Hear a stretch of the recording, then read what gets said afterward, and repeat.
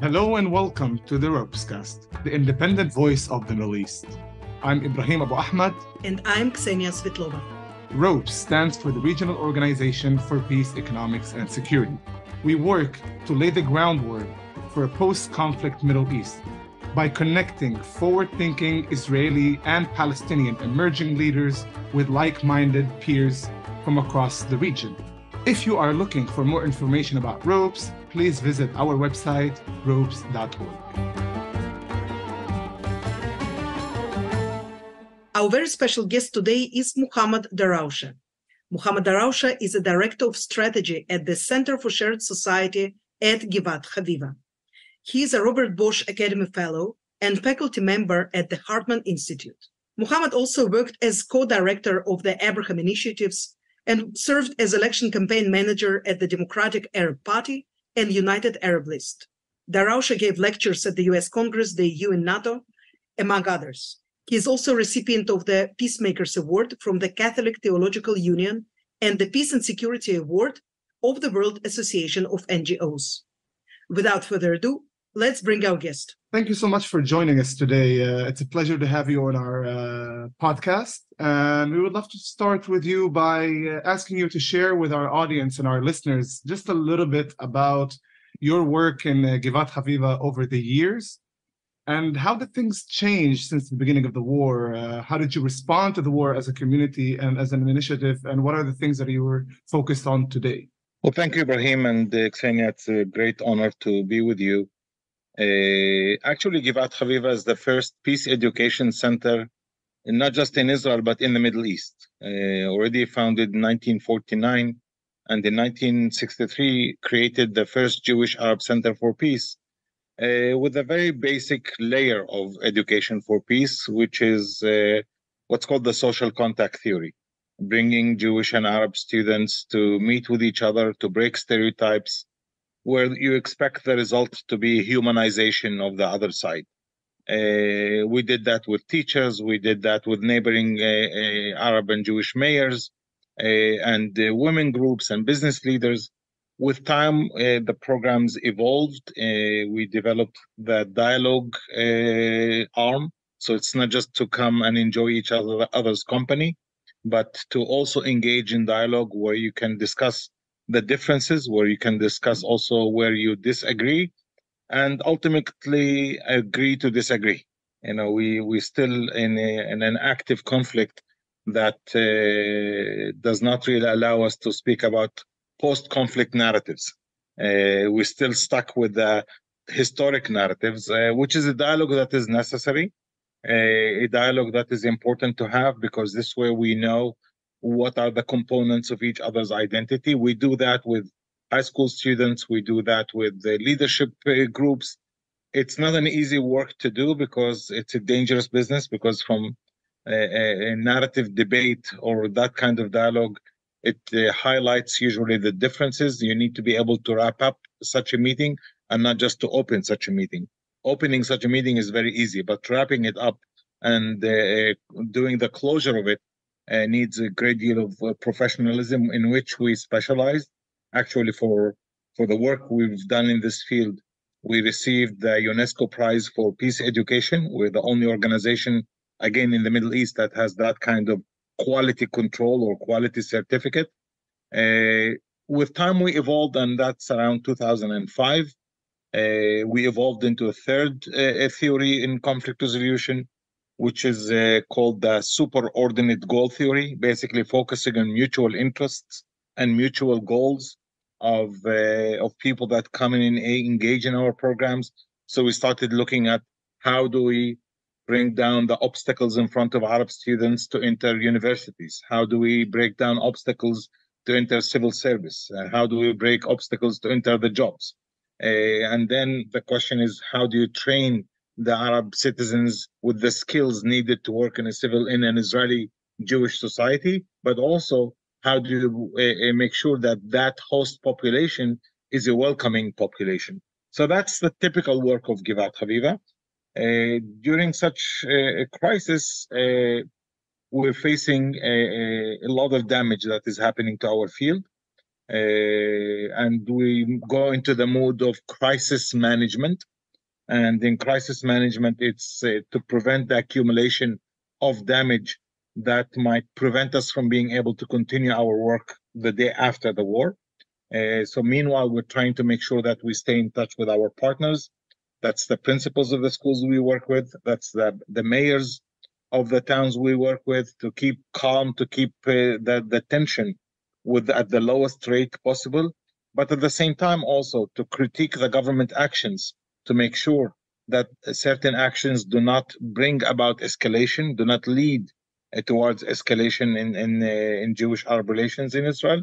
We also try to focus a great deal on working with employers and working with students. For now, we know on the 3rd of December, that's a date that is worth watching. The 3rd of December, universities are going to start. 20% of the student population are Arab citizens who have different perspective about the war going on. And almost half of the male Jewish population in the universities are now soldiers in the war. And they're going to come back with a great deal of militarization in their hearts and minds, viewing Arabs in general as that being on the other side of the gun. And they come with that experience to the universities where they're supposed to be equals with Arab students. So we're working now on this issue. I'm sorry I'm interrupting you, but I wanted to ask you, do you think that you have enough tools? Do you think that all of the amazing work that you've done so far can help you to basically lead and neutralize potential conflicts and to, to create some kind of dialogue in this environment? That's a good question, Ksenia. Thank you for asking it. First of all, we're not alone in this field. There are additional 180 organizations active in this field. We know that we have more duties because we're the biggest in the field. In the youth encounters, for example, we run almost 60% of the volume of youth encounters between Jewish and Arab youth, which means that we had to develop over the last few decades all the needed skills to manage this situation. We learned from past experiences. We learned from October 2000 clashes, in which left Arab and Jewish citizens apart from each other. There was so much damage created, including what we call mutual boycott of both communities after that period. We refer to the 10 years afterwards as the lost decade in Jewish-Arab relations. And as such, one of the tools that one of the intellectual results that we learned from there was that during crisis, you do not duck until the wave leaves or until the wave passes. Mm-hmm. In the contrary, this is the time to stand up and keep your vision still alive in the press, in the media, and you see us very, very active in the public arena, because people usually ask you, where were you during the problem? So you need to legitimize, in order to legitimize your work the day after the war, you need to be present with your messages during the war. So the second thing is to train the staff and train the potential facilitators. So we're doing a lot of training right now. So we're not going to start training the day after the war. We actually come ready, and we've already done a couple of pilots of working with students to see what actually works. So skill-wise, we think we have the skills, we have the tools. The question is the scaling. And for the scaling, we need two things. One is we need the partnership of other fellow organizations to share some of the burden. And second, we need the financing, which is not going to be available. We work with about 10, 12,000 participants every year. Starting the day after the war, we need to probably work with 120,000 people to try to reduce the damage so that it doesn't take us 10 years to heal the damage that we are accumulating right now. But it takes us we can rebound into normal relations within maybe a year or two, and not within 10 years after the war ends. And I would like to just follow up on that. As you mentioned, your training for your staff, how do you deal with the tensions that could be also created within the team? That's also something that's, could happen. People have different views, different opinions. How do you keep the staff together, united under one vision? and what kind of... Despite the differences that naturally can erupt. Absolutely. And, maybe that would be a tip to our listeners, because a lot of them come from abroad, and we see that the conversation abroad is becoming very black and white. So what kind of tips can we maybe give to people everywhere to have a discourse? I mean, first of all, talk, more staff meetings. We usually have one staff meeting every week. Now we have 3 staff meetings a week to widen the spectrum of space for us to share ideas and share perspectives. And we bring very different perspectives. I'm exposed to information that my Israeli Jewish colleagues are not exposed to. And it's important for them to understand what media I consume, what images I'm exposed to, what pain I'm exposed to, which they're not exposed to. They're exposed to one side of their pain, which is the Jewish pain of what happened on October 7th, which reminds them of pain that happened in the Holocaust, which, it becomes folds and folds and layers of pain. And it's important for them to understand what we also see. As Palestinian staff members, we also bring the Palestinian pain to the table, and we legitimize it. And it's important to allow this discussion to happen. Not that much to actually engage in a narrative debate on who did what to whom, not to engage in a ping-pong debate to try to settle on one truth, but to quickly shift into professional mood. We have a mission. We have a job to do. This is not the time for us to break apart and then lose our potential clients that we're supposed to tailor with. We're supposed to be the strong anchor that when the teachers and the principals of the schools that we work with, the mayors that we work with, we convened already 3 mayors meetings in our campus. They need to know that we're stable. So sometimes that stability is maybe not 100%, but you need to show 100% towards the outside. Inside, you'll need to allow space for disagreements. You need to allow space for a discourse that might not be pleasant sometimes. I know that this discourse broke apart more than 100 organizations in the early 2000s. After the October 2000 clashes, more than 80% of the organizations broke apart because of that tension. And few managed to survive. And those that managed to survive are the ones that are not just based on goodwill, but the ones that are based on professionalism. Goodwill might be broken during, or might be challenged dramatically during time of tension and during time of crisis. People lose faith in such a time. And if you have professional skills and you think that you're able, what's your main target. Your main target is to try now to ease tension and not to be part of the tension, to reduce the confrontation and not to be part of the confrontation. So if you allow yourself to get dragged, clearly you're not professional. If you see the bigger prize, then you will control yourself and say, okay, I have a bigger job to do than just to bring myself into a debate. Mohammad, I'd like to use the little time that we still have. We understand that you are crazy busy right now, about your personal emotions. I understand that you lost a loved one from your family in the horrific atrocities of Hamas on October 7th. And at the same time, you are handling this whole operation and you're talking about peace, about coexistence. This is something that you have been doing all your life. And yet, you are suffering today, just like thousands of other Israeli families. You are part of the family of grief, so to say.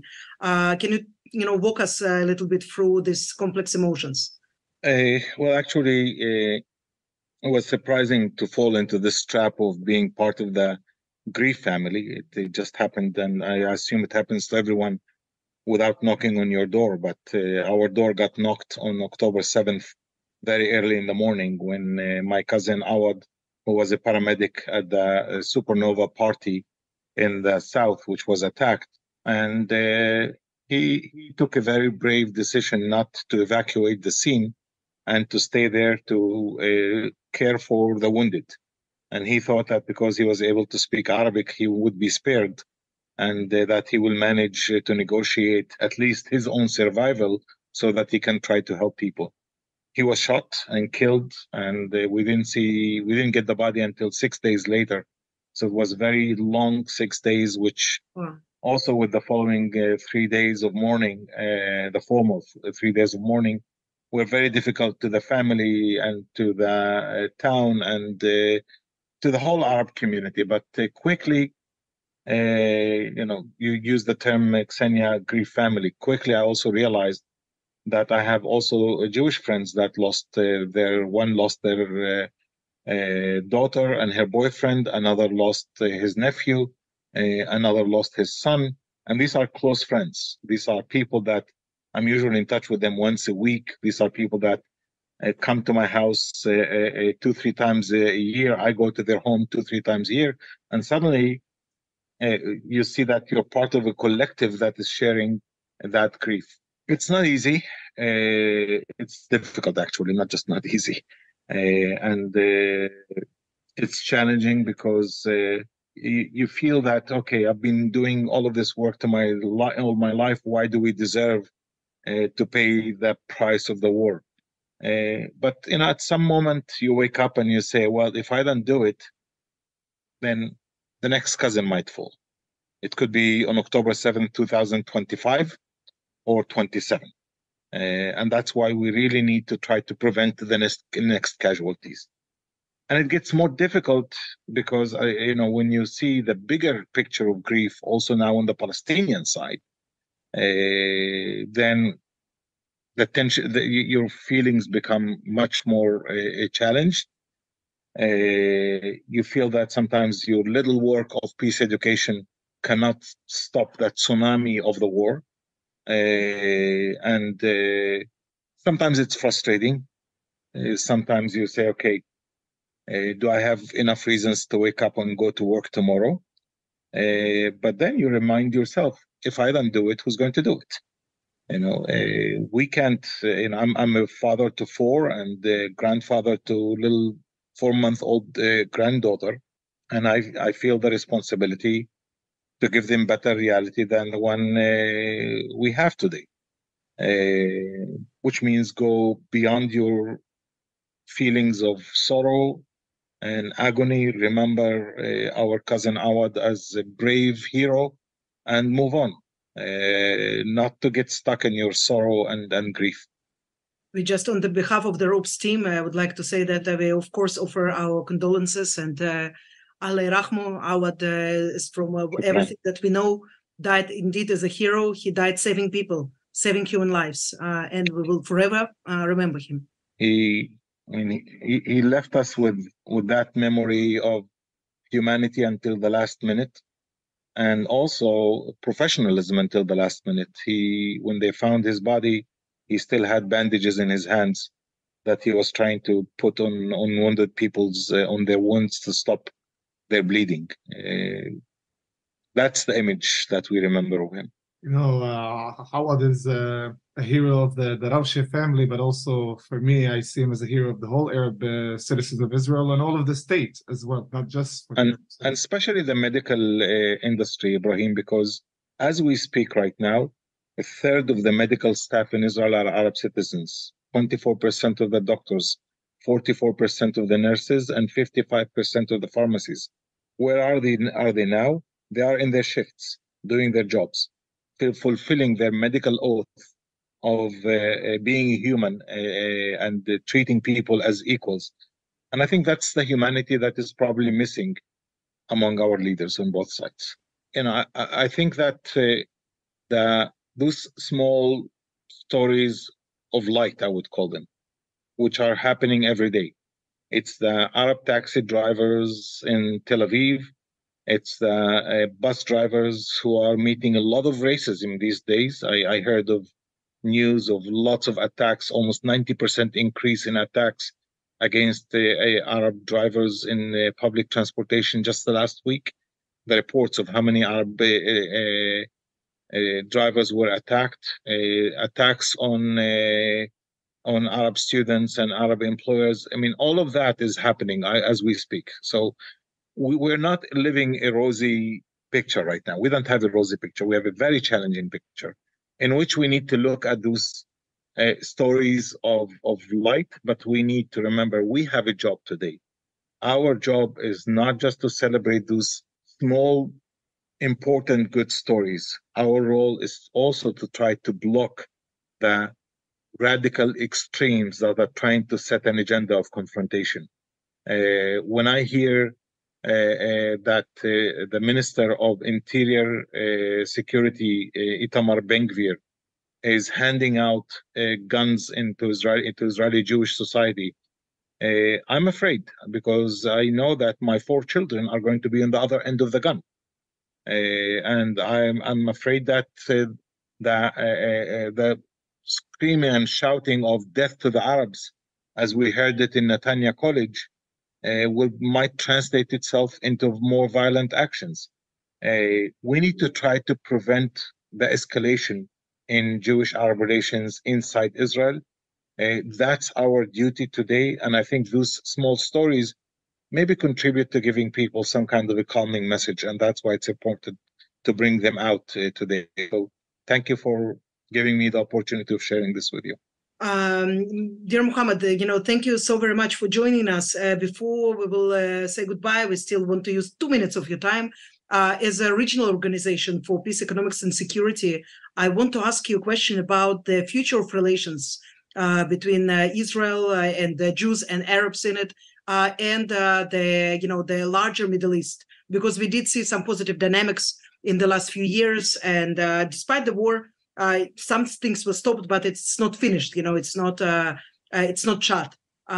We will resume, I believe, at some point. What kind of role do you think the region and the countries, the moderate countries in the region, should play in the work of peace in the Middle East? Well, it's hard to answer this in 2 minutes, but if I will put my hat as in my academic hat as a professional in the field of conflict resolution, one of the first things that when we teach students about conflict resolution, we say a conflict is an opportunity. With all of the miseries around it, a conflict is an opportunity. A crisis is an opportunity. It's an opportunity to reshuffle the deck and change the power structure, so that we know, for example, that the theory of bypassing the Palestinian issue failed. We know, the right wing said, we don't need to solve the Palestinian issue. Let's go to peace with Bahrain and peace with the Emirates. That failed. So that puts the Palestinian issue more significantly on the table right now, and maybe forces a lot of more people to deal with this issue right now and not without delay. That's one thing. The other theory that failed is what's called conflict management, as replacement for conflict resolution. We need to resolve the conflict and not to manage the conflict. The third theory that failed is how you deal with extremists. They used to use the policy of mowing the lawn. It's like cut the grass, don't let it grow too high. Well, it seems that you need to uproot it, whether it is the extreme radicals in the Israeli side or in the Palestinian side. The attacks that are happening right now also by the extremist settlers in the West Bank and Gaza, and the ones that are trying to escalate the situation in Jewish-Arab relations, they need to be met with much more significant restraining policy that limits their capacity almost completely from creating more damage. I remain hopeful, Ksenia. I remain a believer that the only path that was never tried, which is peace, maybe it's time to try it. We've come so close to it, and every time we get close to it, someone does a U-turn. We've never experimented it. We've never done it.